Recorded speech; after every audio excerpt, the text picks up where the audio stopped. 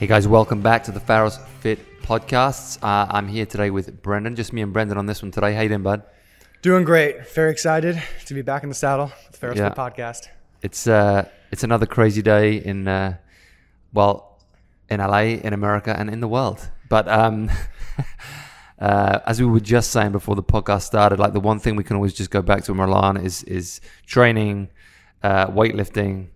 225 pounds is always 225 pounds, and fitness is the one thing we can try and the one thing that can kind of save our day, the one thing that we can kind of control, even though it's harder to control right now with the restrictions. But I mean, kudos to you guys. You've done a great job of taking care of people, making sure they can come in and get the stuff done they need, do it the healthy and right way with the city. So yeah, that's our job. That's what we have to do. We have to do what we can and what we feel is right, and our purpose is to, as provide the best possible service we can to keep people fit, keep people healthy, keep people strong. And honestly, at this point, I find it's more of a mental thing than anything else. It's just a mindset thing of just giving people something to focus on, to put their minds on, something positive. Something to look forward to in the day. And yeah, it's I know for a lot of us, including myself, like the fitness is the one thing that kind of can get you through when everything else kind of seems uncontrollable. Absolutely. It's an all-encompassing thing. It's community. It's also taking care of your health at the same time. You're hitting Right. on so many different things when you get to come in here and grind it out with a few other people. Yeah. That's what it's there for. It's like a truly 5-in-1. Yeah. Okay, guys, today I want to talk a little bit about this new program we got coming out called High Performance Hypertrophy. We do have the Limitless Challenge coming up, and there are multiple programs available during the Limitless Challenge. It's not a one-size-fits-all thing. Obviously, we are all in different places. We all have different experience. We're all looking for different things. And this challenge in particular is not just about fitness and calories and fat loss and all that kind of stuff. It's very much a kind of healthy mind, healthy body kind of challenge. That said, of course, there are different programs that are going to appeal to different people, and that we're going to apply different stresses and different challenges that will appeal to different people. And high performance hypertrophy is going to be a very specific program that is going to appeal to a very specific portion of the community. So I want to talk a little bit today about what it's about, who it's for, what you can expect from it, and what you would need, kind of physically, the tools you would need, but also kind of the experience you would need to be able to kind of endure this program successfully. Because, like I said, it's not for everybody. There is something for everybody, but this program specifically is, again, for a specific kind of demographic. So broadly speaking, the program itself, if we were to define it, it would be a hybrid program that is designed to increase strength, induce hypertrophy, and elevate conditioning. Now, I know that sounds like a lot in one program, and people are going to say, well, why are you trying to do everything at once? Why don't you focus on one thing and not on the other? And you would get better results if you would get stronger if you just did strength, and you would get better muscle growth if you just did hypertrophy, and you'll get better conditioned if you just did conditioning. And there's certainly an argument for that, but there is a very strong reason why we are doing this program in the way that we are doing it, and why I believe for a lot of people it's going to be not only a very successful program, but a very appealing program to a lot of people. Using myself as an example, a lot of people who are kind of in my position. So I guess the question, first of all, is why this program? Why did I build it the way I built it? Why does it exist? What is the need for it? What value does it have? Now, one of the main things about it is I've done a lot of kind of what you would call kind of GPP or CrossFit type hybrid programs where you're mixing in a lot of stuff, throwing it together, and trying to become the ultimate human being, if you know what I mean. Mm-hmm. It's I want to be a superhero. I want to be able to do everything, so I'm going to throw the kitchen sink at it. I found that most of these types of program have left me feeling somewhat burnt out because they apply too much of a specific kind of stress that overloads my system and leaves me kind of like done. So I wanted to build something that doesn't do that, firstly, and I wanted to build something that is more broadly applicable for a broader kind of base of the community. Now, what do I mean by that? Well, like I said in the description, there is a certain amount of strength, there is a certain amount of hypertrophy, and there is a certain amount of conditioning. What there isn't a lot of is very high skilled movements. So although this program is dense, it is not overly complicated. It does not require a very, very high skill set. There are some slightly more technical movements. For example, there is a power clean in there, a power clean and jerk. There are some athletic type lifts, but there are no kind of full Olympic lifts in there. There are no kind of like, double unders, and anything that requires like a high skill level that you would need to like specifically learn a skill for and spend time learning that skill. That isn't in there. It's a lot of kind of basic movements, some sprints, compound lifts, isolation lifts, stuff that most people who have a degree of training history can do. It's just put together in a way that is, like I said, fairly high volume, fairly high intensity at times. It will be very challenging at times, but it is not overly skillful, overly difficult to actually perform any of the tasks that are asked of you. Although mentally it will be challenging in terms of what skills you need. You don't need too many. So I want to avoid people burning out. I want to avoid like any kind of like high risk injury. Like I said, there's no like overly complicated movements. I want this program to be more about health, more about longevity, and also a lot to do with motivation and mindset. Now, for someone like myself, and for a lot of my clients, a lot of people who are kind of in my position, I'm 42, I believe, right now. I always forget that I'm 42, 43, 41, but I believe I'm 42. I always get the ages wrong as well. Yeah. I'm 31 now. Like, the older you get, the less the years seem to mean. it doesn't matter But anymore. yeah, as a 42-year-old man who's kind of done like most things in the gym, I have come to the realization that I can't just do one thing. Like I've done like just a bodybuilding program, and I've done just a strength training program, and I've done just conditioning programs. And it's not that they don't work physically, it's that mentally I lose interest, or I lose motivation, or I lose inspiration, or I don't feel great. I need that broader spectrum to kind of keep me where I need to be mentally and physically. I want to be able to move. I want to feel strong. I want to maintain as much lean muscle tissue as I can, and build some if I can, even at 42, and obviously clean, whatever that means. I have found in the past that other programs, either it has made me lose weight that I didn't want to lose, or lose muscle that I didn't want to lose, or like I said before, just kind of left me generally feeling kind of burnt out. So, I wanted to build a program that is very structured. If you guys ever follow my program, you know that it's always structured. Probably to some people, it's like, oh my God, when is he going to break the cycle? And like most cycles I do, it's 3-week cycles. So for the Limitless challenge, it will be 2 3-week cycles.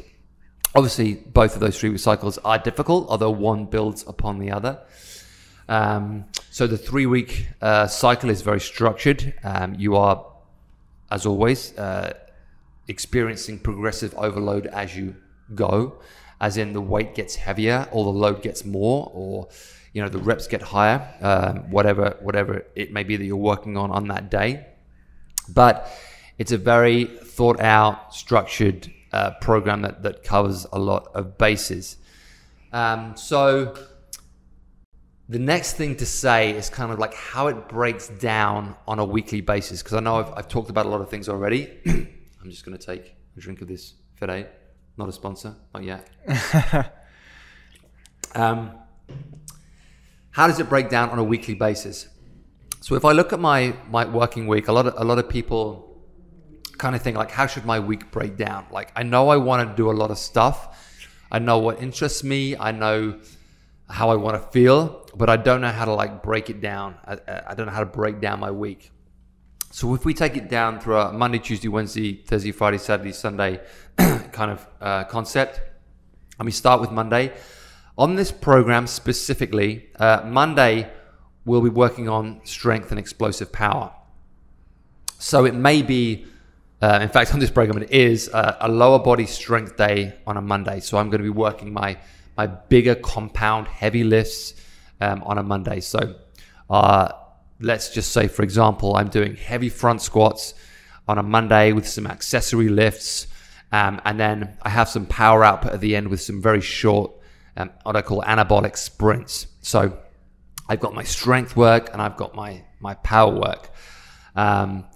So a fairly high, what we call CNS day, high central nervous system activation. I'm focusing on building strength. I'm trying to get as strong as I possibly can on a Monday. And I'm including big, like I said, big multi-joint compound lifts that are going to improve my overall strength as well as my central nervous system activation. Mm-hmm. And as I said, my kind of power output at the end. So I'm covering strength and power on that day. Of course, there are warm-ups, structural warm-ups. There's an aerobic warm-up at the beginning. But I'm saying to myself that the main meat and potatoes of my work on this day is going to be strength and power. So that'll be my Monday. Now, that's a lower body strength day on a Monday, let's say. And then on a Tuesday, I go into an upper body hypertrophy day. So as most of you guys know, there's a big difference between strength and hypertrophy. If I want to allow my muscles to grow, there's kind of a specific rep range and a specific intensity that I want to be working in on those days. And that's what I'm going to do on a Tuesday. So it's going to be some upper body hypertrophy circuits where, again, I'm going to come in. I have a warm-up. I have some structural stuff to do. And then I've got some hypertrophy-based circuits for the upper body on a Tuesday. So it's going to feel like a different stimulus than the Monday. I would say less of a central nervous system fatigue day, more of a kind of strength endurance, lactic acid, muscle building day, which I kind of look forward to on a Tuesday after the stress of a Monday. But it gives you a nice balance in there.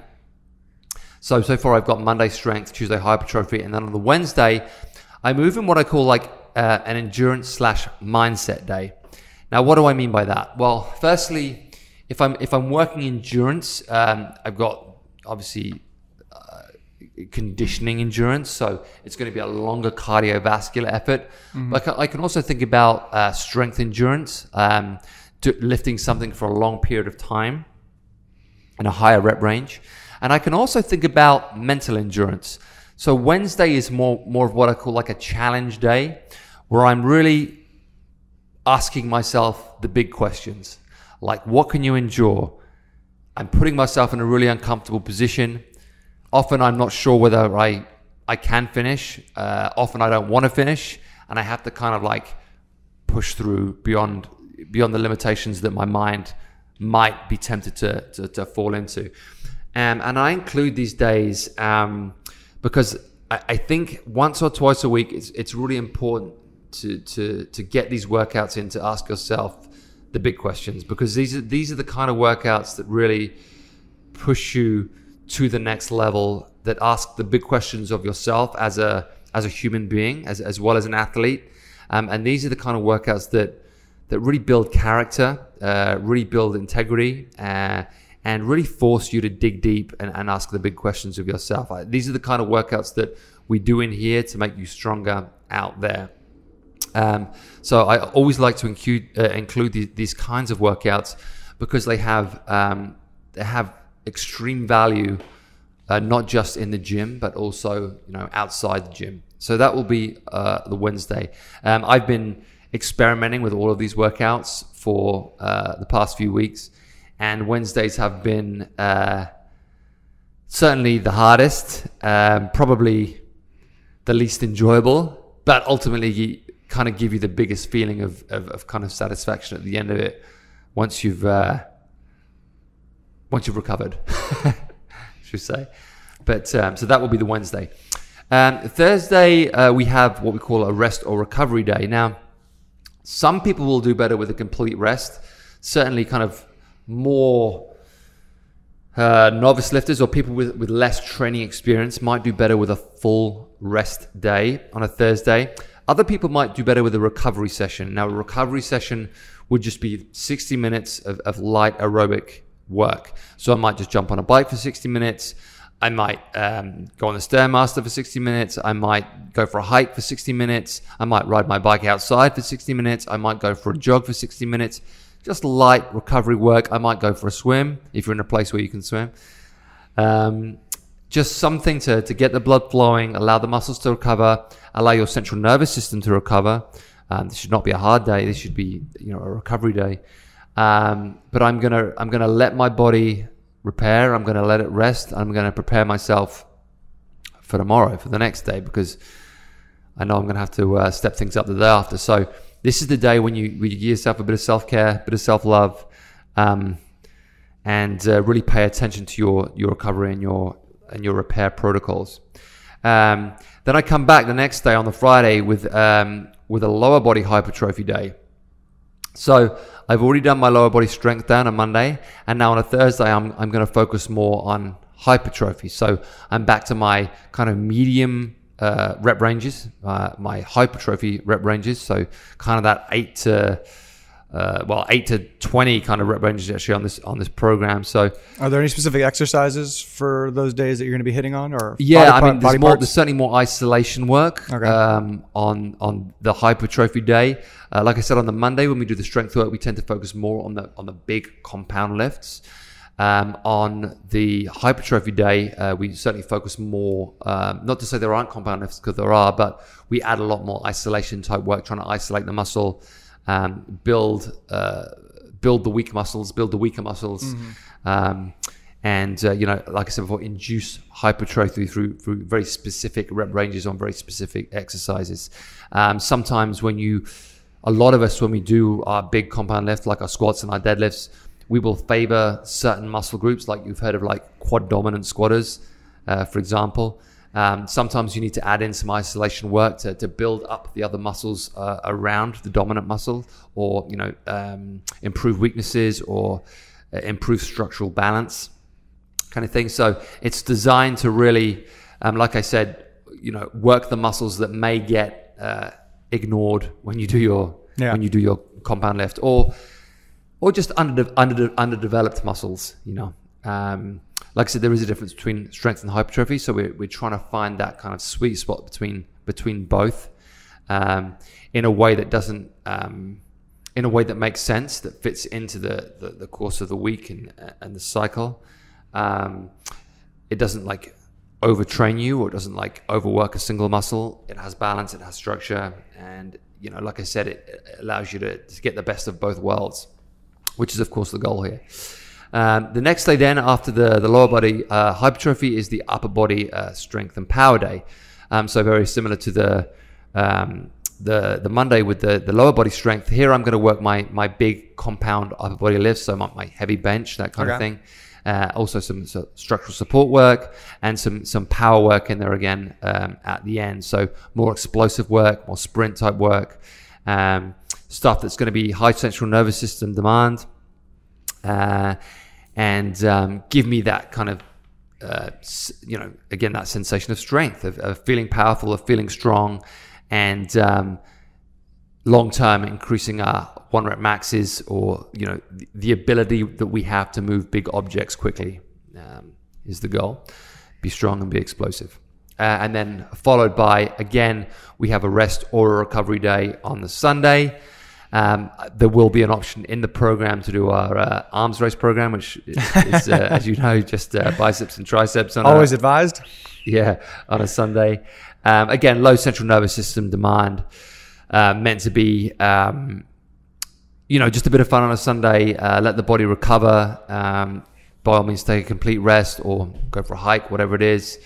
Or if you're, if you're particularly concerned about your biceps and triceps, like a lot of us are, then throw that in there. But the most important thing is obviously that you don't fatigue yourself on a Sunday, because Monday's coming around very fast.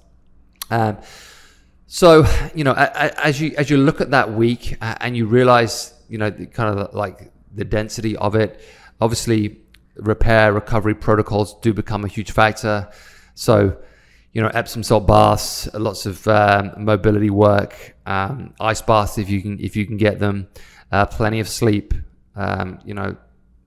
Go to bed at 9 o'clock. That's always my advice. If you can, the more sleep you can get, the better. I'll talk about nutrition and hydration in a second. But these sessions really take 75 minutes to 90 minutes. So an important thing to kind of cover before you decide to undertake this program is you need to give yourself 75 to 90 minutes because there's a lot in this program. Like I said, with the warm-ups, there is, a kind of aerobic warm-up at the start of all these days. The purpose of which is to, burn some extra fat and build that aerobic capacity somewhat.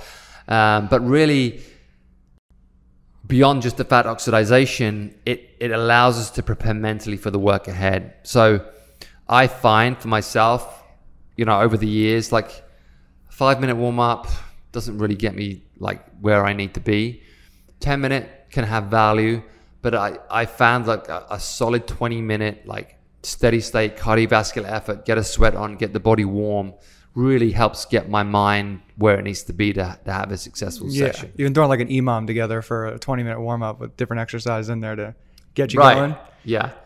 This really helps me like mentally get in the place that I need to be in to have a successful workout. Now, there might be people out there that are saying, well, can I cut that to 10 minutes? Yes, you can. Of course you can. But just know that there is obviously less of an effect happening over 10 minutes than there is over 20 minutes. So, it is in there for a very specific reason. We are trying to do all of these things. Like I said before, we're trying to build that aerobic base. We're trying to mentally prepare ourselves. We're trying to oxidize some fat and get us where we need to be to have the most successful program possible. So I would advise that you kind of, if you can, follow the program as written. Now, as I just mentioned, hydration is going to be key on this program, as is nutrition, of course. I kind of advise most of my guys to take up the gallon challenge. Mm-hmm. I should have my gallon jug here. I don't have it. I just have my Friday thing. But so I have a gallon challenge jug that I use that helps me make sure I drink a gallon of water a day. You'll be amazed the difference it makes when you feel hydrated. Dehydration is one of the biggest factors when it comes to underperforming or just feeling generally tired or not wanting to train. So I would advise everybody to hydrate and try and get that gallon down. Sip it through the day. It shouldn't be like trying to consume a gallon in an hour. Don't do that. Don't do it. Or the worst thing is trying to consume half a gallon before you go to bed. That's the worst thing. So slip it slowly throughout the day and try and get that gallon down. Now, when it comes to nutrition, of course, we like a relatively high protein diet.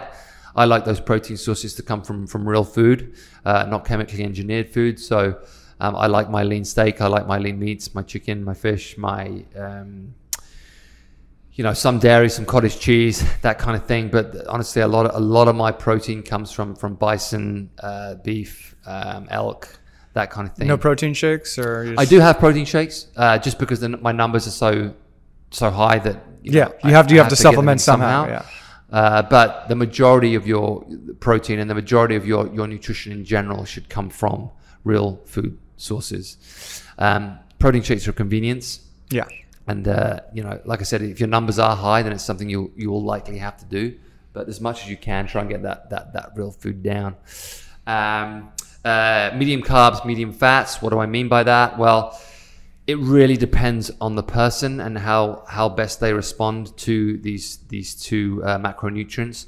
Obviously, in this program, especially on your kind of performance days, when you have, like, let's say the Wednesday, when you have that kind of high endurance workout, or when you have those high central nervous system workouts, some glycogen is going to be necessary. Otherwise, you'll just quite simply underperform. So when I design nutrition for people, it always starts with the protein. Standard is 1 to 1.2 grams of protein per pound of body weight. Again, kind of depending on the person. And then I'll build the carbs and fats, on the back of that to get us the calories we need, divided between the carbs and the fats, depending on what the person's really looking for and how well I think they're going to respond to these different macronutrients. So just know that you need both for this program in different degrees. For guys, they might be having anywhere between 70 and 100 grams of fat a day. Girls might be anywhere between 40 and 80, broadly speaking. But obviously, these are huge variations, and that can change from person to person. And then the rest of the calories will be made up with and then carbs and fats kind of get divided through the remainder of the calories.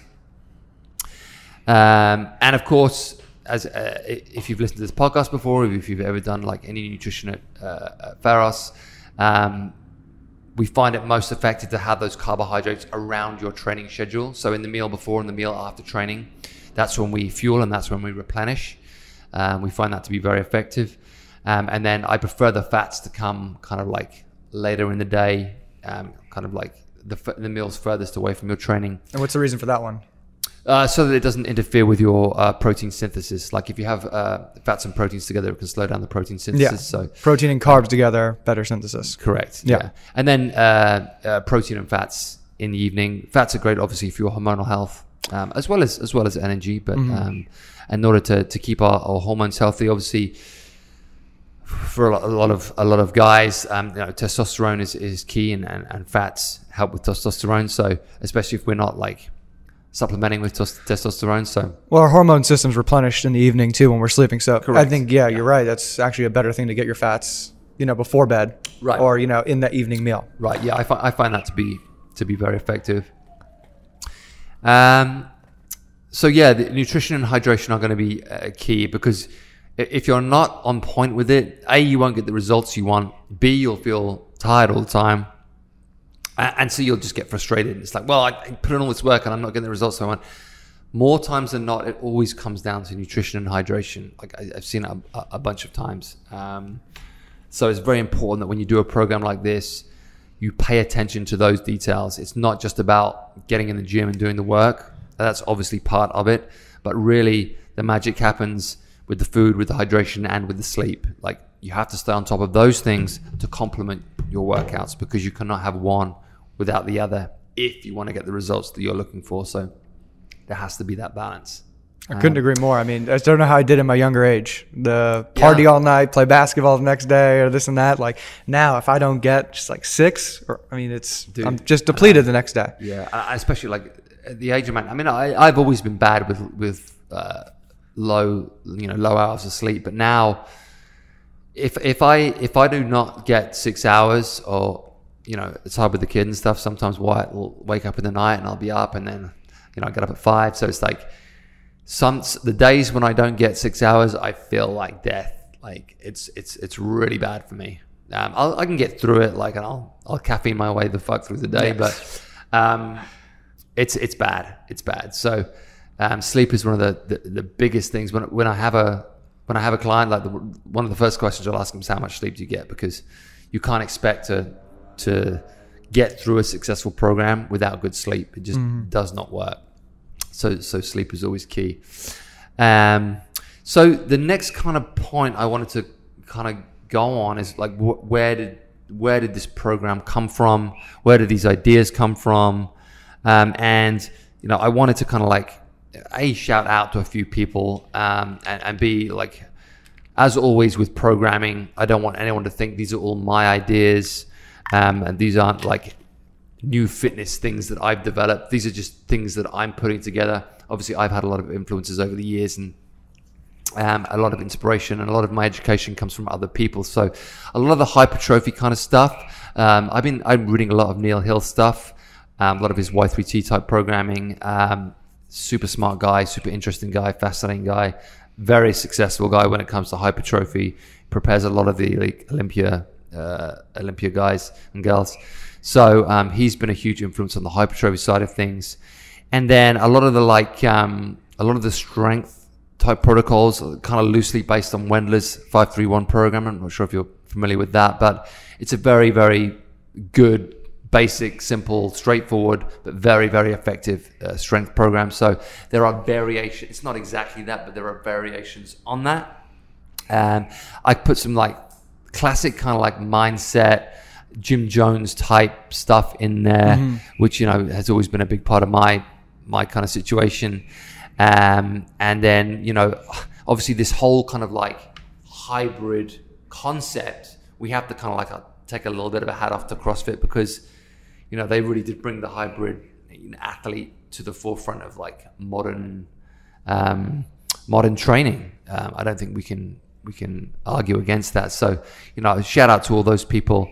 And, you know, it really becomes, when you're writing a program like this, it really becomes something where you're taking all of your influences, you're taking all of your experiences, and you're trying to put it together and construct something that makes sense, that one thing doesn't detract from the other, everything adds to each other, and you come up with something that works. And again, you could do one of these things. If you are only ever interested in hypertrophy, you could just do hypertrophy and you would get like better results in terms of hypertrophy. If you were just wanted to get strong and all you cared about was getting strong, then you could just do strength and accessory work. Or if you just wanted to get better at conditioning, you could just do conditioning all the time and get better that way. But like I said before, for me, and I know there's a lot of people in my situation, they find the sweet spot is in that kind of hybrid athlete, you know, picture. So I have a little bit of everything. It motivates me, it inspires me, it keeps me interested. I still get to do cool shit, but I still get to do meaningful things, smart things, things that, again, add muscle, make me stronger, and get me better condition. No, I completely agree. I mean, as someone who's been in the gym and working out and training their whole life, you know, to not get bored, right, and to be doing that same thing, it's so hard. So I need to be going in to a class every now and then. I got to be joining a program to just see and test different things, because if not, it's like, yeah, it's like, I need to go just do some regular deadlifts and, you know, this kind of system I'm working with right now. Or is it like, no, I need to be going in somebody who knows way much more than me, right, can train me and also put me in through the ringer to understand and give me new concepts to just expand my mind so I can enjoy it more. Because if not, like you said, it just becomes a tedious chore going to work out, and we don't want people to do that. Yeah, exactly. I mean, honestly, long term motivation is more important than anything. Like, as soon as you lose any kind of motivation, it makes it very hard to get anything done. And we've all done those programs where, you know, you're 2 weeks into it and you're just like, oh my God, like there's another fucking 6 weeks of this. Like, I'm just bored. So, you know, although we shouldn't just seek entertainment for fitness, there has to at some point be something that keeps us excited, and you want to be able to like wake up in the morning and think, fuck yeah, I'm going to the gym and it's going to be awesome. Like that's the sensation you want. You want to go to bed at night excited about what you're going to do the next day. So motivation is a huge factor in these things. So what can you expect from the program? So broadly speaking, increases in strength, improved conditioning, muscle growth, lean body composition, and all-round GPP. I know, again, it sounds like a lot of things in one cocktail, but that's exactly what it is. If you stick to the program, if you stick to the diet, if you sleep, and if you kind of like go the distance in all of these areas, that's what you can expect from this program. Obviously, the Limitless Challenge is a 6-week program, which is 2 cycles. So, you know, how much can you expect in 6 weeks? You know, if you've been training for a long time, you know like how much you can expect in 6 weeks. You can't expect miracles, but you can expect growth. You can expect improvements, and you can expect to get yourself kind of on the right track to move forward from. So, you know, nobody at Pharos is talking about 6 weeks to dramatically change your like appearance, life, anything. All we're saying is 6 weeks is a good amount of time to give you a reset, get you on the right path, get you motivated, get you excited, give you education, give you knowledge, give you self-awareness, you know, all of these things that are gonna set you up for 2021. And then who's it for? I mean, really, like I said before, this isn't for everybody. I would recommend at least 2 years training history. So 2 years of training behind you. You should have a good understanding of the basic lifts.